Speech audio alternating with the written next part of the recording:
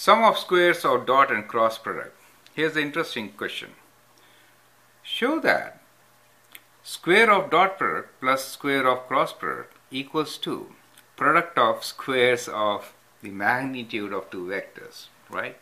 So that is the kind of question we have. It says, show that a dot b magnitude square plus a cross b magnitude square equals to magnitude of a square times magnitude of b square, right?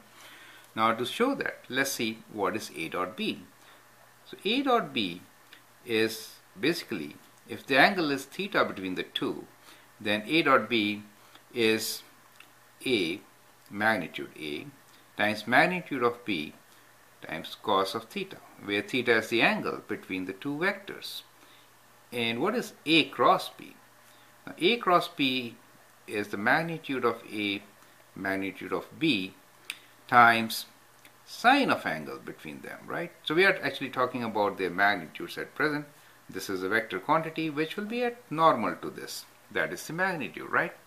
So these are the magnitudes of a dot b and a cross b. Now from here, what we need to do is square them and add them to get the answer. Is that okay? So that is what we have to do.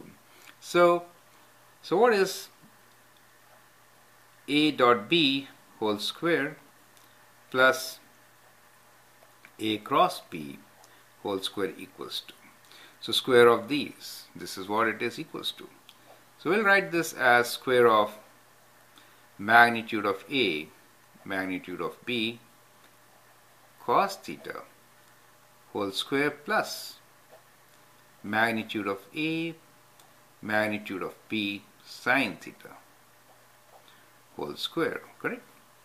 So that's what it is. And now you remember cos square theta plus sine square theta is how much?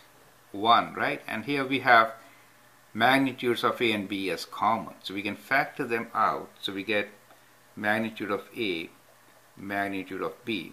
This is all square, right? So let me write square here, and in the brackets we get cos square theta plus sine square theta.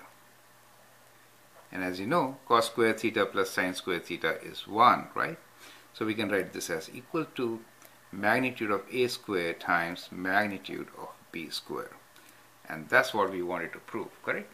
Since you know that cos square theta plus sine square theta equals to 1. Is that okay? So that is how we can show that. Thank you.